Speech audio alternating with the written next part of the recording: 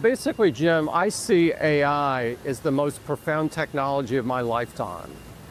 It's that stature, and you think about all the things that have happened in both of our lifetimes, that's really making a statement. And so we are all in.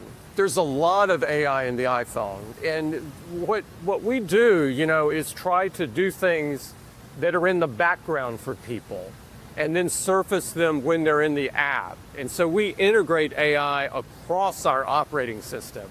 You might come across it in doing something like smart replies or mail summarization.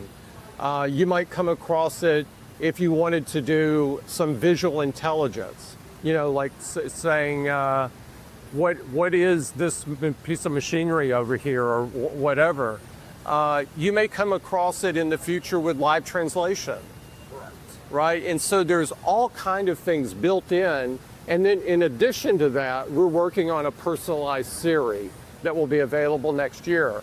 And we are very excited about this. Well, yeah, I can tell you that it's all over the applications. It's all over things that you use and where you are, from notes to messages to mail, all the things that you normally use.